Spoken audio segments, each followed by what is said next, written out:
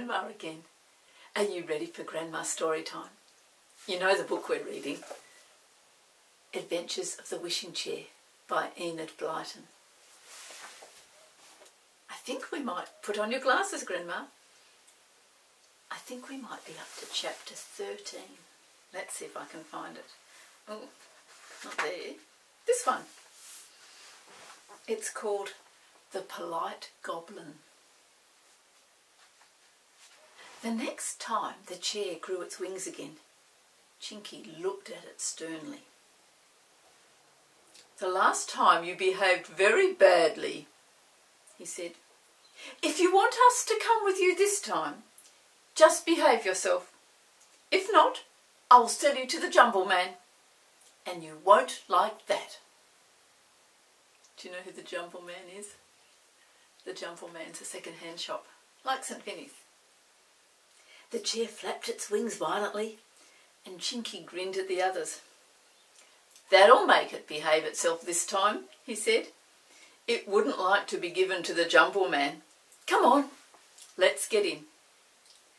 They all got in, and the chair rose very slowly and flew out of the door, taking care not to jerk or jolt the children at all.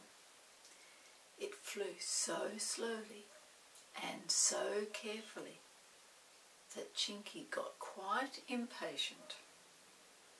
"Now you're being silly," he said to the chair. "Do fly properly. You're hardly moving." The chair flew faster. It flew very high, and the children could hardly see the houses down below. Then they even flew above the clouds, and suddenly, to the children's great astonishment, they saw a big castle built on a cloud. "I say, look," said Peter in amazement. "A castle on a cloud? Who lives there, Chinky?" "I don't know," said Chinky. "I hope it's someone nice. I don't want to meet a giant this morning."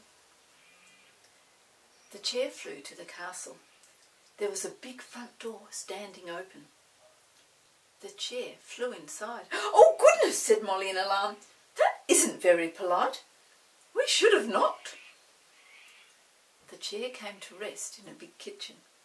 A small goblin with pointed ears, green eyes and bony arms and legs was sitting in a chair reading the paper. When the wishing chair flew in with Chinky, Molly and Peter in it, he jumped up in astonishment. The children and Chinky got out of their chair. "Good morning," said Chinky. "I'm so sorry to have come like this, but our chair didn't wait to knock." The goblin bowed politely. "It doesn't matter at all," he said. "What a marvellous chair you have, and how pleased I am to see you. Pray sit down and let me give you some lemonade." They all sat down on stools. The goblin rushed to a cupboard and brought out a big jug of lemonade. "It's so nice to see such pleasant visitors," said the goblin, putting a glass of lemonade in front of each of them. "Now, will you have some biscuits?" "Thank you," said Molly and Peter and Chinky. They felt it was kind of the goblin to welcome them, but they didn't like him at all. He seemed much too polite. "Another glass of lemonade?" asked the goblin, taking Chinky's empty glass. "Oh, do. It's a pleasure, I assure you, to have you here. Another biscuit, little girl? I make them myself and only save them for special visitors." "But we aren't special," said Peter, thinking that the goblin was really silly to think and say such things. "Oh, yes, you're very special," said the goblin, smiling politely at them all. "So good of you to come and see an ugly little goblin like me." "But we didn't mean to come to you," said Molly truthfully. Chinky frowned at her. He didn't want to offend the goblin. He did not trust him at all.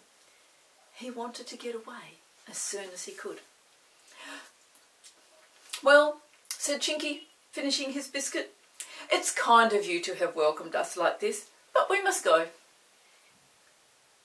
"Goodbye and thank you," said the goblin. He shook hands with each of them and bowed very low. And then he turned to get into the wishing chair. Then they had the most terrible shock. The wishing chair was not there. It was gone. "I say, where's the wishing chair?" shouted Chinky. "Goblin, where's our chair?" "Oh, Pixie, how should I know?" said the goblin. "Where's our chair?" "Haven't I been looking after you every minute? It must have flown away while you were not looking." "Well, it's funny if it has," said Chinky. "We should have seen it, or at least felt the wind of its wings flapping. I don't believe you, Goblin. You have done something with our chair. Your servants have taken it away. Tell me quickly, or I will punish you." "Punish me?" said the Goblin. "And how would you do that, pray? You had better be careful, Pixie. How are you going to get away from my castle without a wishing chair? I live by myself here in the clouds." "Be careful, Chinky," said Peter. "Don't make him angry. Goodness knows how we'd be able to escape if he didn't help us." Molly looked frightened. The little goblin smiled at her politely and said, "Don't be afraid, pretty little girl. I will treat you like an honoured guest for as long as you like to stay with me here in my castle." "We don't want to stay with you at all," said Chinky. "We want our wishing chair. What have you done with it?" But he could get no answer from that polite goblin. It was most troublesome. What in the world was they to do? Chinky suddenly lost his temper. He rushed at the goblin to catch him and shake him. The goblin looked scared. He turned to run and sped out of the big kitchen into the hall. Chinky ran after him. Molly and Peter just looked at one another. "Chinky will get us into trouble," said Molly. "He really is a silly Billy. If he makes the goblin angry, he certainly won't help us to get away. I suppose that naughty wishing chair has flown home." "I'm quite sure it didn't," said Peter. "I know I would have seen it moving." The goblin came running into the room, followed by Chinky. "Catch him! Catch him!" yelled Chinky. Peter tried to, but the goblin moved like an eel. He dodged this way, he dodged that way, and then a funny thing happened. Peter fell over something that wasn't there. He crashed right into something and fell over. Bang! And yet, when he looked, there was nothing there that he fell over. He felt very much astonished. He sat up and stared around. "What did I fall over?" he said. Chinky stopped chasing the goblin and ran to him. He put out his arms and felt around. And then his hands closed on something that couldn't be seen, something hard. "Oh!" he yelled joyfully. "It's a wishing chair!"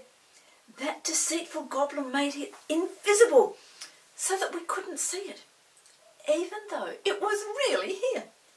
And he meant to help us home all right. As soon as he was gone, he meant to use our wishing chair for himself, and we'd never know. "Then it hasn't flown away," said Molly, and she rushed over and felt it too.